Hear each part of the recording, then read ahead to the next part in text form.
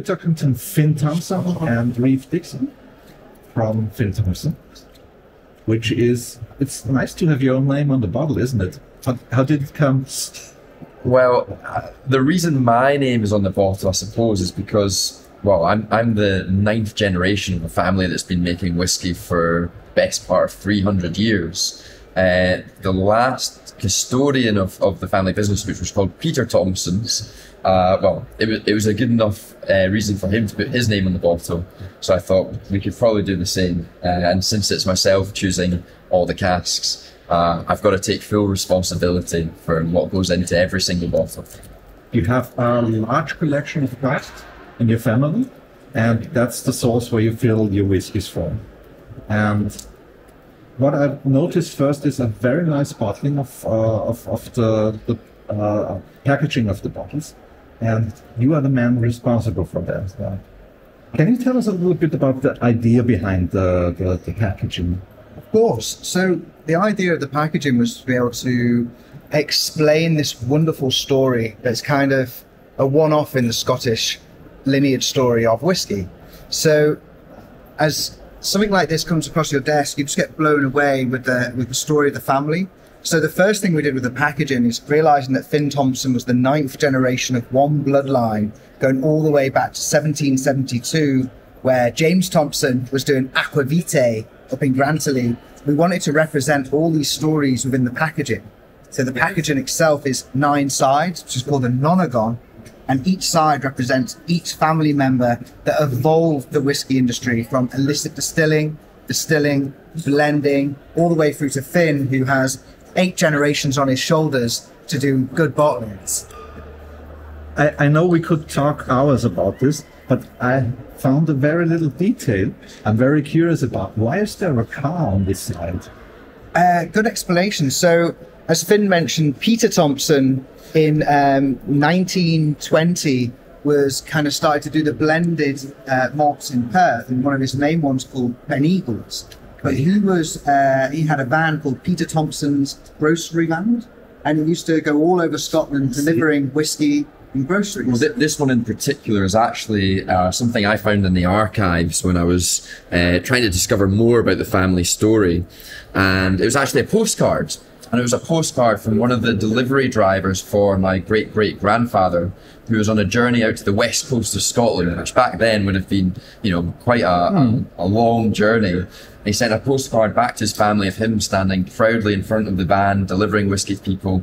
And it just caught my eye. I thought, what a special, cool moment that is. And because this is the delivery packaging, I thought we should put the delivery van on the outside of it to pay tribute to that little story. So this is a 33-year-old Longmorn. It is, yeah. Let's talk a little bit about the liquids. Absolutely. So, as you mentioned, we're incredibly fortunate to have access to some amazing old casks. And the reason for that is that when my grandfather Michael sold the family business in the 1980s, he very cleverly, potentially luckily, but I like to think it was clever planning, he kept hold of all the casks that should have gone into his blend, and instead we've let them get older and rarer, and hopefully tastier as well, to the point where now we've got these incredible old casks that are ready for single cask bottlings. This one in particular is particularly special. Longmorn was one of my grandfather's favourite distilleries. The Ben Eagles blend was really based around 3 key whiskies. The grain was always North British. The richness of the blend came from Macallan. Macallan was the #1 malt that went into it. But the #2 malt was Longmorn.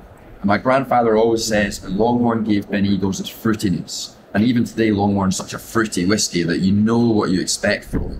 And when it's in this type of cask in particular, with this kind of age, it turns into a very special bottle. And it's not without reason that we all 4 have glasses in mind. Absolutely. So I would say let's have a sip of this, and you could describe the tasting notes. Absolutely. The best thing about it, well, maybe not the best thing about it, but I remember when I first tried the sample, I probably spent as much time just nosing it as I did drinking it. It's got this incredible aroma of the the fruitiness of the base spirit. You get those apples and pears that are classic from a Speyside distillery like Longmorn, but the richness of the European oak that the cask is made of as well comes through really nicely. There's a nice kind of like toffee caramel note. You're getting some dried fruit, and it's just, you know, it's a really pleasant nosing experience. But taste-wise, all those flavors come through really well as well. You've got the combination of fruity distillery character with the richness of the cask. I think you get a little bit of like bitter dark chocolate, that little bit of woodiness that just lets you know that this has been aged for over 30 years. And for me, it's just the perfect moment to bottle it. I think there's always a danger with old whiskies, and particularly using European oak and ex-sherry casks, that all of a sudden they can turn very quickly. I think we caught this at exactly the right moment. It tastes old, but it also tastes vibrant and youthful and young. And it's just, yeah, it's an incredible drinking experience. That sounds good. Thank you for coming and talking to us. Thank you so much. Thank you. Cheers. Cheers.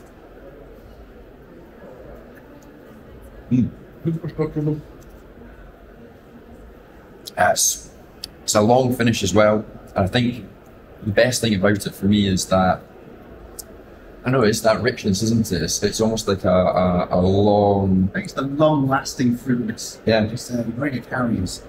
It's epic. I would drink this all day. If I wanted to create the perfect aged whiskey, I think this would be it, because it tastes like it's old, at the same time it's got that vibrancy to it, which you sometimes don't get with old whiskies. Sometimes an old whiskey just tastes like wood and you know, balsamic almost, but this has got that kind of youthfulness. But that's all about the Longmorn. Longmorn's such a good distillery for aging. Another nice little detail that you could bring. Just bring the Ben Eagles bottle. Yeah. So Finn was just explaining how each one of these went into the blend. So I don't know if you saw the Ben Eagles bottle. So this is the original one. Oh, I see. But what we've done is we've brought to life all the original ceramics on the top of each of the bottles. And the ceramic tops are all handmade. And each one is unique to represent all the different ceramics from the Ben Eagles era. I really like how much thought you put into this one. That's amazing. It's a lot of fun, and I suppose that comes from it being a family business and the pressure of having 8 generations before you who've all contributed in their own way. So it's important to pay tribute to each, you know, generation and let people in on the secrets of you know, behind the brand, because it's not something everyone will find out. It's something that we want people to slowly discover over time. It's not all over social media. It's not you know, plastered everywhere, but you've got to come and speak to us and find out the little stories. And another nice thing to add is Finn has found himself in an unusual situation of having such an old history behind him, but the thing that he's got to be doing is looking to the future. So the brand's actual ethos and mantra is an eye on the past, vision for the future, which is actually kind of based off the Greek god Janus, the two-headed god of forwards and future, which I guess is where you stand yourself with the brand, with the past, always laying down things for the future. Absolutely, that's what whiskey's all about. Reeve, Finn, thank you very much. Thank you. Appreciate it. Cheers.